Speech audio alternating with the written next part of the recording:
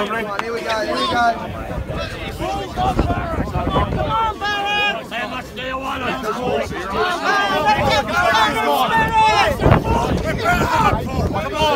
Try and grab him around here. Don't get up there. Every time you do that, it releases the pressure. And that's what's going to win us the game. The ability to keep the pressure for its entire last quarter. You controlled everything the way you needed to do, except the scoreboard pressure. You addressed your stoppages, you addressed your structures, you held your width. You played smart bloody footy. I know it's in there somewhere. Now you just got to bring it again. Understand? Smart again. Now you got to bring it again. There comes an urgency, there comes an intensity, but there's also got to be a calmness and a composure when you've got ball in hand.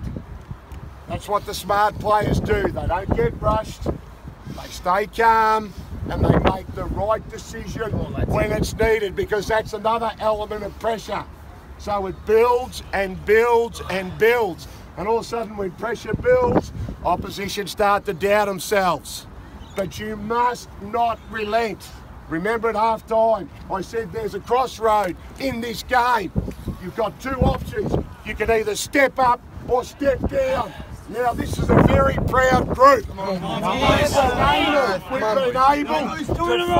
We've been able to find the right mechanisms, the right method, the right defensive skills, and then the attacking options. Every game that we've been challenged, when we haven't played well the week before, you've come back and done exactly what you need to do. So today, step up, play like the proud people that you are, take your chances, defend hard, pressure the scoreboard. Who are we?